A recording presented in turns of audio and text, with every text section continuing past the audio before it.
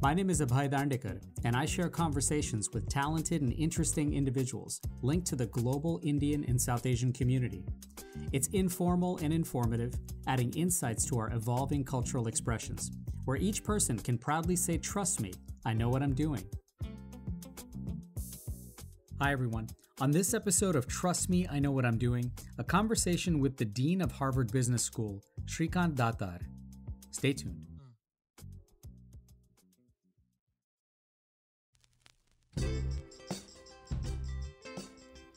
So, up to this point in my adult life, I've been grateful enough to get a medical degree, practice, teach, and learn as a pediatrician, help together with my wife to raise a family, and engage professionally with among the most talented people in the world.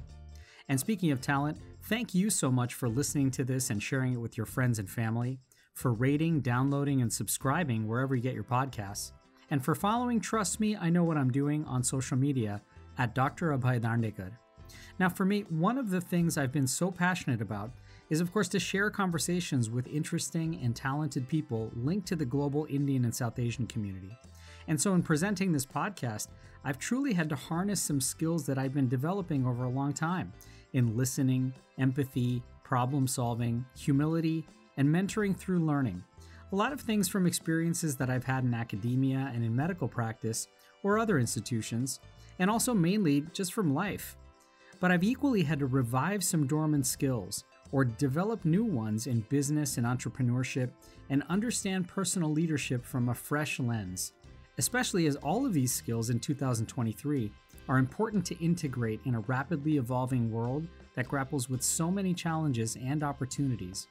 So it was simply wonderful to share a conversation with Professor Srikant Datar, the Dean of Harvard Business School. Srikant is from Mumbai originally and was a distinguished scholar and accountant before immigrating to the US. He received master's and doctorate degrees at Stanford before a celebrated career in academics that spanned over nearly 40 years. Srikant's expertise and research have also been in the areas of machine learning and AI, cost management, business strategy, design thinking and innovation, and of course, management education. Since becoming Dean of Harvard Business School about 2 years ago, he's navigated the school through a pandemic and helped conceptualize and execute strategy in priority areas for its students, its faculty, its alumni, and the global community at large. We chatted about a broad variety of topics this winter as I was grateful to catch up with him, and we started by reflecting a bit on the message he had shared with his latest entering class of students. I read that this last class, when you welcomed the students, you were asking what kinds of differences that they wanted to make in the world, and then what kind of differences the world wanted them to make. And I was curious about that. So I wanted to ask you now, in 2023, as an educator, as a leader, what kinds of differences does the world actually want you to make? Great question, Abhay, and one that, we speak a lot about because, as you know, the mission of the Harvard Business School is to educate leaders who make a difference in the world. That's what we orient our entire research activity around, our teaching and academic activities around. So it's all how do we train individuals to make a difference in the world. And I think the world is in very desperate need of leaders, always has been. It's always been the case that having good leadership matters a lot. And we know this is true whether you're talking about leading countries or leading organizations or leading small teams. Leadership plays a very important role. One of the things I did, Abhay, at the start of my appointment in January of 2021 was precisely go out and ask that question. What is it that the world expects of leaders today? So that as we think about that, Harvard Business School could play an important role in developing those leaders.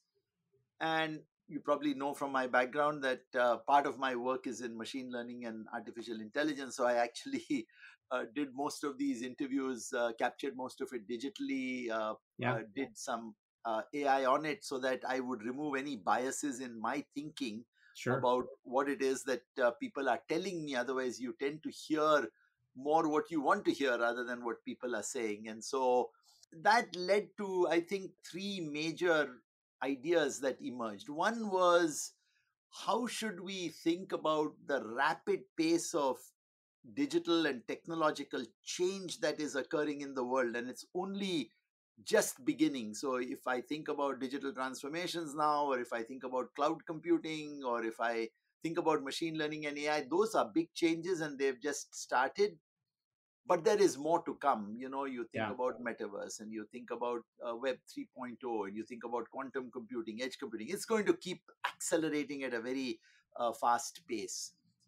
And the question that then arises is, how should we think about leadership in such a context where there is such rapid change taking place in technology? And of course, that's a very important topic. It's a big topic, but it brought us into thinking about what we might do around people connecting with each other, and but also about ethics and privacy and bias and security. And how should we, because leaders will have to think about these tremendous benefits that will come. I don't think any industry will escape the way of digital and technological transformation that is taking place. Is no longer only for technology companies, it's for everyone. Yeah.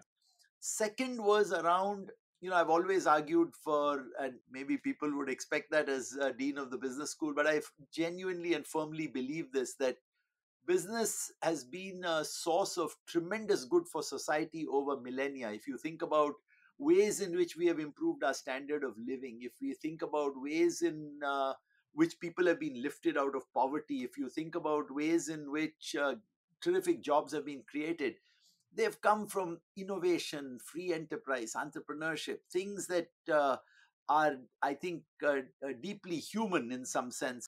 But as society is facing some very significant challenges, what does it mean to be a business leader in such a world? Yeah. And that became another major topic for us to think about, how we would make a difference. And then the third, of course, as the pandemic took hold, was the future of work and what should we do in the future of work. So those were the Yeah. three areas where we thought we'd make a difference. Well, and for you, as in the outlook of thinking about these three themes that were generated from the discovery in gathering some of this data, did that in some ways kind of lead to a transformation of your own work in really shepherding these three priorities, perhaps for your own leadership style and your own leadership development? One thing I like to say, particularly in academic leadership, Abhay, maybe different than other leadership arenas. Academic leadership is all, in my view, about servant leadership. It's about how do you have an amazing set of individuals in our community. So whether you're thinking about faculty members, or you're thinking about students, or you're thinking about staff, or you're thinking about alumni, all part of our community, how do you get them to be the best that they can be? That's what I think at the end of the day academic leadership is about. Maybe a little different than others, but I think of the best academic leaders that I admire are always been servant leaders. They've been ones who have thought about how do you get others to be the best that they can be. And you always do that in leadership, but you in academia you do it in a way by which It's almost magnified. and magnify and develop them. Yeah. And what we did, Abhay, was launched two new institutes, as you're asking about how that was transformation for us. And it was a transformation. We've never had institutes of this type before at Harvard Business School. One is what we call D cubed. The first D stands for digital and technological transformation. The second D for data science and machine learning and AI. And the third D for what we call design thinking, the idea that at the end, whether you're designing a business model, whether you're designing an operating model, you're designing it for people. One should never lose the human side of that equation, even as we are thinking about it, because I think it's going to become very important to be a leader in a world filled with this much technology, as to how do you maintain that the human contact and the human inspiration, because at the end, that's of course what will cause all these great outcomes to come. And the second was an institute that we call BIGS. It's the Institute for the Study of Business in Global Society, where we think about globalization and the impacts on different societies together. That's why global society. But we also think about the challenges that we are currently facing, and why we believe that whether it is uh, climate change and climate tech, or whether it is uh, uh, creating opportunities for people who may not have had the benefit of going to college, and therefore creating good for both business, because you're expanding the pool of talent available to business, Right. as well as good for society because you're giving opportunity to people to grow and develop, is of course a very powerful benefit that we can get for both business and society. So we created those transformational opportunities, activities, if you will. And as I like to say in many of my talks to alumni and others, some of it comes, of course, from one's background and experiences. So my father was very much involved in the freedom struggle, and therefore we grew up with a lot of Sure. Gandhiji's teachings. And I always remind myself that Gandhiji's seven deadly sins, at least three or four of them, directly apply to us. Never do science without humanity, never do commerce without morality, never develop knowledge without character, and don't think about pleasure without conscience, besides, of course, all the other important three. But those, I think, directly apply to our work. And I know that these priorities have led to a strategy of the institution, and I wanted to ask about that. The past 3 years have been so globally transformational, particularly for systems and societal frameworks. Do you think people these days have faith in traditional institutions in 2023 the same way that they had in the past, especially in an era of very democratized knowledge discovery, connection, and even the spirit of disruptive innovation? What is the outlook, perhaps, from your mind when you talk to people, perhaps not even associated in academia, when it comes to institutional thoughts and their trust and faith in institutions? It's a great question, and a very important one, for all the reasons that you're describing. One can think about businesses and companies as institutions, and as I said earlier, the idea of free enterprise and the good that it creates is a very important institution, therefore, to maintain, because of the benefits it provides to society. So if I think about it that way, extremely valuable. Sure. The question that you asked about, there is something called the Edelman Trust Barometer that is put out every year. And the latest one looks at, among different institutions. You can think about government, you can think about NGOs, you can think about business. Which are the institutions that today people trust in the most? And it turns out that today business is the one that is actually trusted very highly. And they dig a little deeper to try and understand why that is. And I think the best we can conclude from the work they've done is the reason behind it is the ability of business to actually deliver and to actually execute and to actually get things done. Mm, People value that. But what that does is exactly what you were asking about earlier. It now further increases the expectations that people have from that institution, and therefore right. all the questions that we were discussing earlier around the role that business can play in addressing some of these important social issues and social challenges. And so I think it's very important to have these institutions, because even as we are democratizing a lot of the knowledge and so on that you were talking about, by the way, which I think is a very important trend and move, I think fundamentally institutions continue to play an important role in the functioning of economic activity. And so I can't imagine any of this economic activity working very well without a well functioning government, Right. without a well functioning judiciary, without a well functioning institutions and organizations. And yes, there will always be some give and take about how far and how deep, but we have to do this. I was just going to mention that, not very long ago, we had the launch of BIGS, our Institute for Yeah. the Study of Business and Global Society. And we invited Satya Nadella to come and inaugurate, give the first talk and launch the institute here. And Satya described very beautifully why, if you're thinking of long term economic growth and long term success of a business, those are very, you creating the right value, making the right economic decisions, very important. But he said that Microsoft thinks about it, it thinks about four factors that they must think about as they are making these decisions. And I think it's exactly on your question. Yeah. First, it has to be inclusive. Don't You're not going to have that long term growth unless you're inclusive. Second, you must respect fundamental rights, human rights, and through it institutions. You can't weaken institutions in that process for the reasons that I was just describing earlier. Sure. Third, you've got to think about the environment. And fourth, interestingly to your question, are you taking actions that increase the trust that society has in your company? And Right. if you just think about those aspects and think about why, even as we are thinking about these particular issues, institutions matter.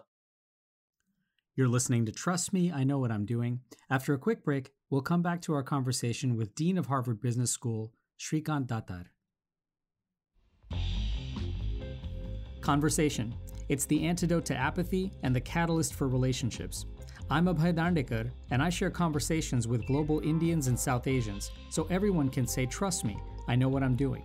New episodes weekly, wherever you listen to your podcasts.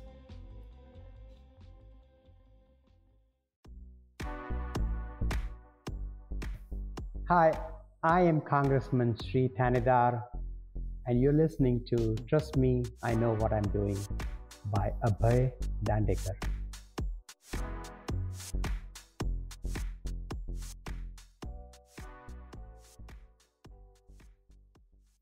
Welcome back to Trust Me, I Know What I'm Doing.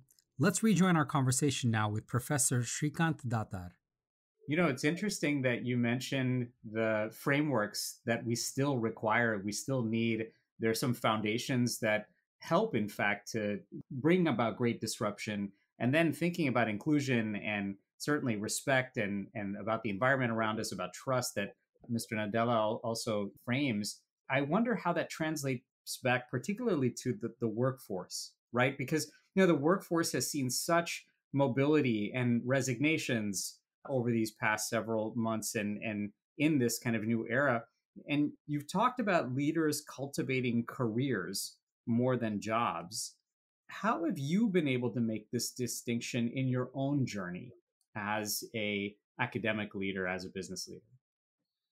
I think two or three things that I would say as you're thinking about careers rather than jobs. And by the way, at some level, these set of issues come up in many other business decisions. It's the short term is immediately your job, and the longer term is how do you think about the career. And I think you can always do your particular job very well, and you can say, okay, that's what I'll do, and that'll help me build a career.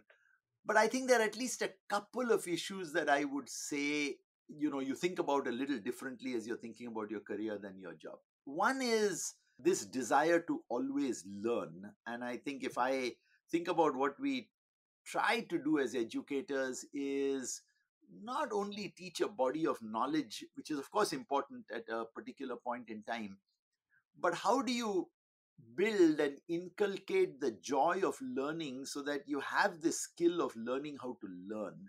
Because if you have that skill, it's such a powerful way of having great joy in many activities that you undertake, as well as building that curiosity, which is, I think, the second thing I would say in these in building these careers. This curiosity, the desire to learn something that you didn't know and that you feel some of it even for its own sake, Abhay. It's not even calculated. It's just the joy of doing it.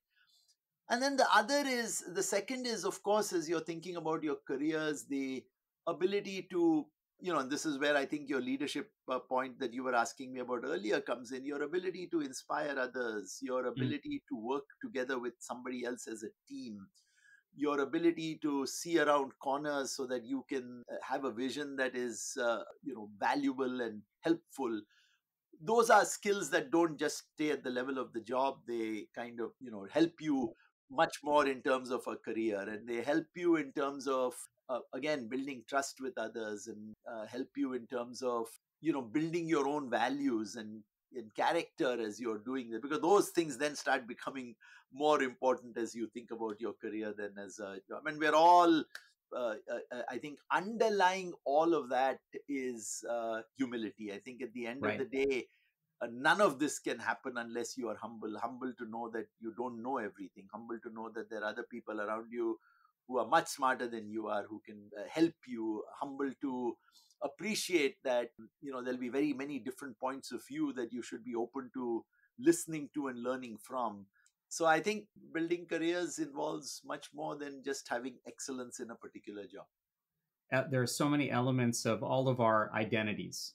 And in your case, being an immigrant, being a proud Indian American, and a person of color, are there elements of these particular aspects of your identity and roots that actually bleed into your leadership style, or even perhaps into your own daily routines as you navigate through academia and in this kind of leadership space? So I think it's another interesting question, and certainly I wouldn't say I've given that a great deal of thought, but it obviously always is at the at the back of one's mind as you do it.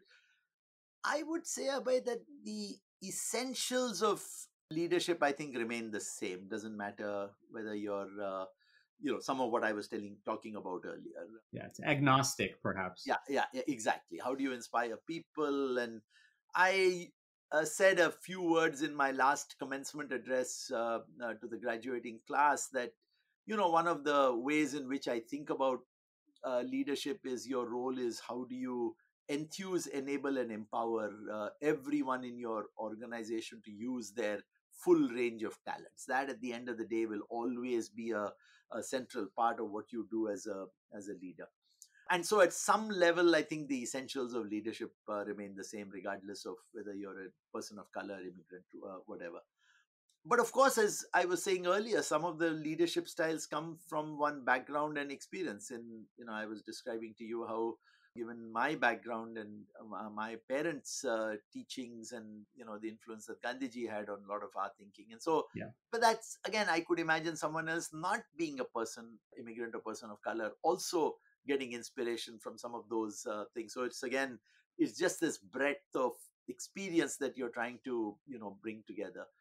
But I think I would say that as you're thinking about the leadership styles, and again in academia particularly, we've been very privileged, I think, in that respect, that it has been a very open academic system, yeah, certainly in the United States. And so I've always felt the ability to work hard and be recognized for your own skills and talents is something that the ecosystem in which we live automatically supports, or automatically helps, because it's I think that it's more the norm than it might be the exception. So it's something that it's always sure. been one where we've attracted talent from all over the world. And so I'd say that for the most part it's consistent. You take a few lessons from different experiences that you've had, and you just benefit from the ecosystem in which you live. And there's so much duality. It's sort of baked in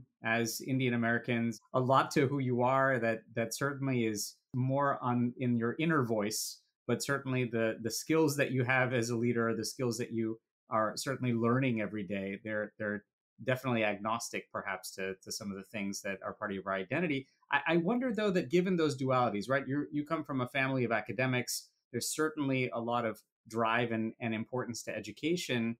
Yet again, being an immigrant, being a person of color, do any of these things perhaps make your empathy levels change? Does it give you a different lens, particularly when you address inequality or gaps in equity at all? Has that offered any other elements to perhaps, or a twist to the work that you do?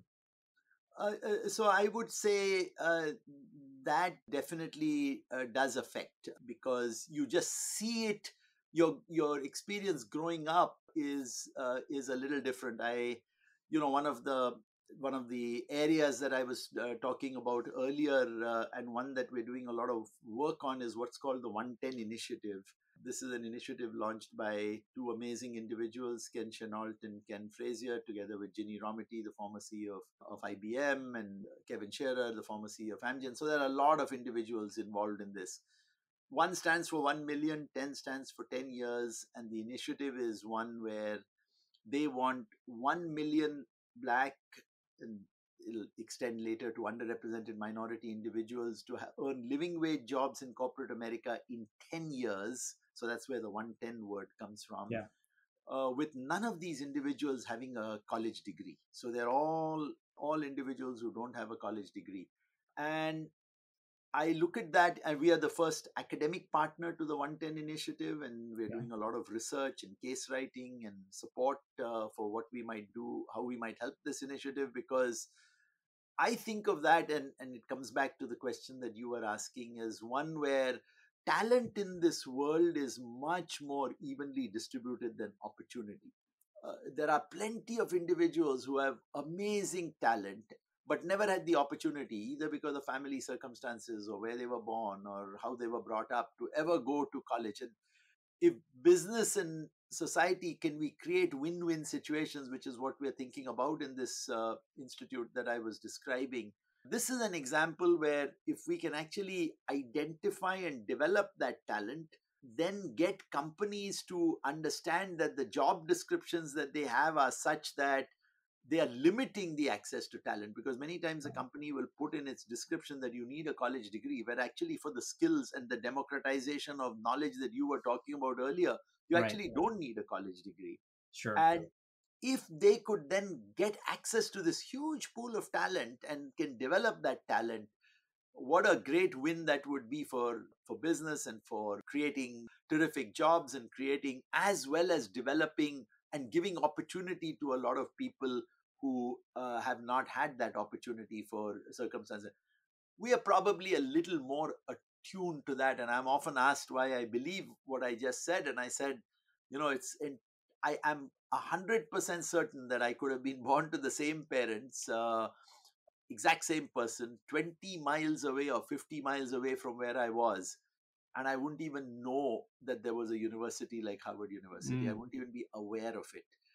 So that empathy that you see about, the fact that luck has played such a huge role in our lives, not that we haven't worked hard, but that luck has played such a huge role in our lives. And then how do you think about creating those opportunities for others who may not have been as lucky as we have been? You're listening to Trust Me, I Know What I'm Doing. After a quick break, we'll come back to our conversation with Dean of Harvard Business School, Srikant Datar.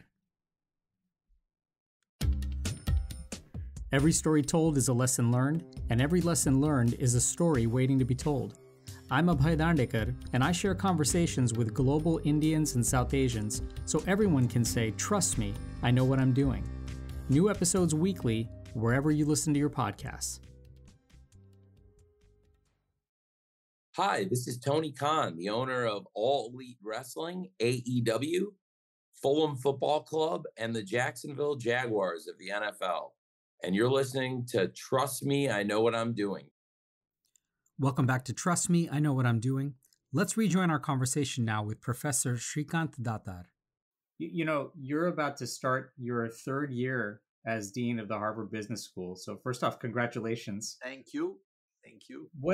I'm so curious as trying to dig into this past 2 years and embarking on your third year now.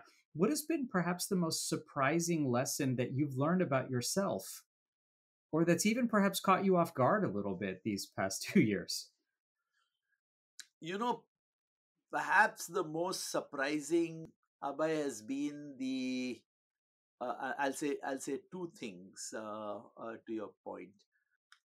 I think most surprising to me, and I say this with great humility, is the expectations that the world has for the school and management education in general. They're very, I always thought they were high, but they are really very high. People Yeah.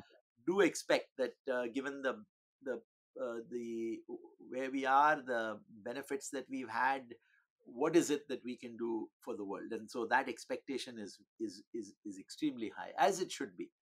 Yeah. And on the other side is just being so humbled by the impact that our alumni have on the world. And Mm. yeah, we are known as being very successful business executives and entrepreneurs and founders and financiers and all that. Sure.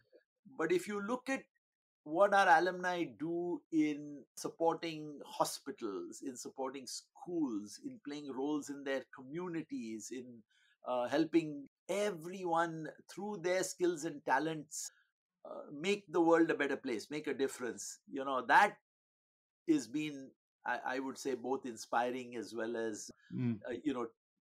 I wouldn't say surprising. You knew that, but you don't know it to the same extent that you do when you become dean and you observe it. And then on the other side, if I think about what was surprising from in my 2 years as dean from the institutional side, so this is sort of from the external side and the impact we have on the world, how inspired our community is. And when I say community, I'm talking about faculty, students, staff, and alumni, about making a difference in the world. So Mm. when you in difficult circumstances put out goals that are bigger than what they might have originally looked. So you take an idea and you make it bigger, and you wonder, should I do that or should I not? Because will people be able to have the energy to actually execute on it? And you learn very quickly that those kinds of because people are so driven by the mission, they actually by setting those goals, you actually create energy, you Yeah. actually generate energy, you actually create enthusiasm. So this was, I think, a learning for me, both in terms of leadership as well as understanding at least this amazing institution, that when you take an idea and make it bigger, it's people rise to the occasion and do it. And if I then think about why that is the case, is because I think this entire community that I was just describing puts the school ahead of themselves. And that's, I Mm. think, a very key trait. If you can always think about what's best for the school first, and then work as a team and have fun in the process of doing it, you end up, getting more things done in more fun ways, in more Right. fulfilling ways than if you did not.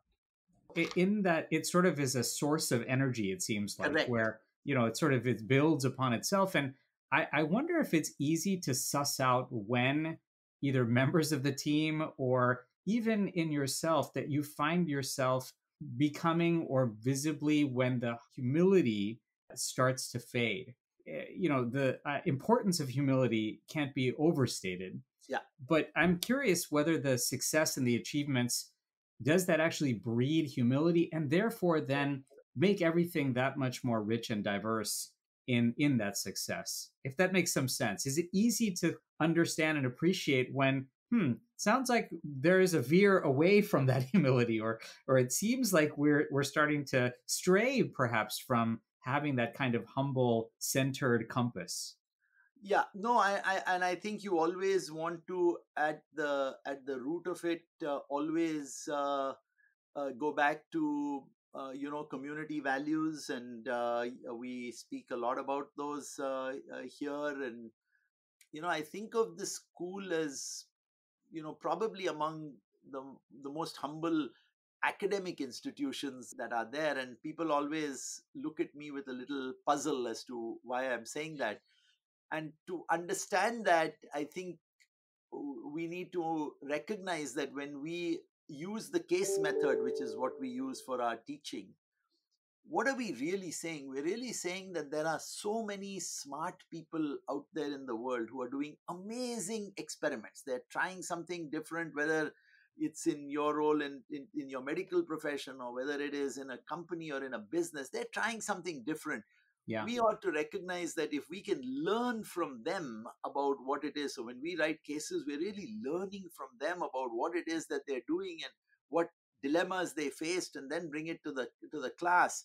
We're not saying we know all the answers. We're not saying we know everything that there is to know. And if you can keep that learning mindset, so we're trying to learn from everybody else all over the world, such amazing people doing such different things. And then when we come into the class, we don't lecture. We Yeah. ask students to participate, we ask them to discuss, we guide and orient and make sure that the discussion is productive. Of course, that's our role as a Yeah. faculty member, but we're not giving lectures. So we neither lecture, nor do we say, I know everything, and so here's the lecture that we give. I think it's therefore very much innate to this culture and this institution that we have tremendous amount of respect for what people outside do, and tremendous and value it greatly, and have, I think, over many now it's 114 years, getting towards 115th year, always tremendously valued what people on the outside can teach us. It certainly sounds like a curious exploration is the vehicle of that humility. Correct. Yeah. You mentioned earlier, and you have expertise in this from your research and from your background, but it certainly takes people to create machine learning tech and to scale it, and it takes people again to bring design thinking instruments to solve problems. But how do you bring these essential elements of 21st century business to a global population where the overwhelming majority may never actually have the opportunity to synthesize and digest and learn this kind of knowledge? So it's a great question. I asked. I was mentioning earlier, Abhay, that we are engaged in this digital transformation at the school. By the way, at the university. And one of the major projects there is what's called a new learning experience platform. We call it LXP. And the idea of the LXP is, can we take all this knowledge that we have created and be able to offer it to individuals who will never step foot on the Harvard Business School campus or the Harvard University campus. So today we should be thinking about how do we reach, because if our mission is to educate leaders who make a difference in the world, there are many leaders who are making a difference in the world who might benefit from what you just said, or whether it's machine learning, design thinking, or leadership development, or negotiation, or marketing, or whatever. And what can we do to enable that knowledge to be spread? That is a major activity that we are engaged in. I think we'll do it with certain ground rules, which is we will only do it using some of the pedagogies that we deeply hold dear. So it should be participant centered. It will be case based. It'll be community centric. How do you bring communities of learners together? Right. And we'll have to do all of this asynchronously, because if you do it synchronously, it immediately cuts down the scalability of these ideas. Apropos your question, how do you reach it? We have run some very interesting experiments already to show that this is possible. I have, for instance, my a course on design thinking that is offered online, which currently can be taken by hundreds of people at a time, because I don't have to be in the class. It's designed in a way. So the two things we look for, and the staff that have developed these kinds of courses, is truly amazing. It's a very special skill that they have. But the two things that we look at whenever we are going to do this, and I would expect that not only us, but all educational institutions will begin to think about this as an important next step in the evolution. So how do you combine digital and in-person learning? One, it must have excellence in what we do. And as I said, we will hew closely to what we believe as important aspects of our learning model. And secondly, it must have impact. And that's what we'll measure. We'll see if after you look at this, does it have impact? Does it actually change how people do it? We'll learn. We'll, again, with a careful thought, think about, we'll make mistakes, we'll correct them, we'll move it forward. But the vision is very much in the direction that you're saying, that And the digital transformation effort is one that should enable us or help us move in that direction. Yeah, I think of those emerging leaders in the rural worlds, whether they be in India, Africa, even here in the Americas, Correct. being able to take advantage of these things. One quick thought in that, these obviously, I'm hearing the tone and the temperature of these thoughts. They are brought with such energy. And you mentioned the word joy earlier. There's a joy that you have as a leader and a joy that you have as an educator. And I'm curious, what are those things that bring you joy that are harmonized both together, both as an educator and a leader? What brings you joy, particularly when you think about those streams or arena of your current life? So, interestingly, I think it's the underlying elements of joy are the same, which is what gets you joy as a teacher is always that spark that you suddenly see in a student's eyes, that they learned something that they thought was very difficult to learn, and the thrill that you get. And that, of course, I saw from my father when he was an educator himself, and I would see the reaction his students would have long after they had been taught by him. And you get that in the classroom, you get that afterwards. There's just the joy of imparting your knowledge to somebody else is a particular privilege. And my father would always say it's the noblest of all professions, you would probably argue, and my grandfather, being a doctor, would probably argue no, it's medicine. But they Right. both have this the joy that you get when someone comes in pain and leaves with a smile on their face is just the joy you get as a. And then as in my leadership role, as I said, as a servant leader, what you look for is how do I get other people to have the joy in doing things that in some small way I've helped and they've been able to achieve, and how do I make sure that the team that we are all working together feel that there's a sense of achieving something that they deeply desired and wanted. So it's the same, but it's a duality of a different sort. In one case, it's the knowledge that is causing it. In the other case, it's the support, encouragement, and helping people be the best that they can be. And I imagine that both of these are incredible vehicles for cultivating trust among your students, among your teams, among even those personally around you too. Correct. And of course that is again a very important step for any of these things to work, is that people must, one of my former mentors here always said that the secret to leadership is, if when things go wrong, take the blame, and when things go well, give the credit. And if you can do that repeatedly and well, then you'll get the trust that you're talking about, and you'll get performance. That because people feel, I certainly at the time when this individual was mentoring me, I certainly felt I could do things because I knew that that's what would happen. And if you can do that consistently and well, not all of us can do it. Everyone is still trying to do more and more of that.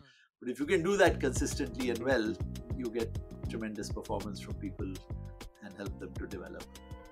I know that students and leaders around you are grateful for the trust that you're cultivating, and your joy is infectious in what you do. Professor Datar, thank you so much for joining us. I hope we can do this again down the road. All right. Thank you very much, Abhay. A pleasure. And I hope I get a chance to see you in person sometime soon. So thank you. Thanks so much, Professor Datar. And please check out all episodes of Trust Me, I Know What I'm Doing, available at podcast outlets everywhere and at abhaydandekar.com. And as the Flight of the Conchords said, we got down to business time, even all the way to our business socks. Thanks for listening. Until next time, I'm Abhay Dandekar.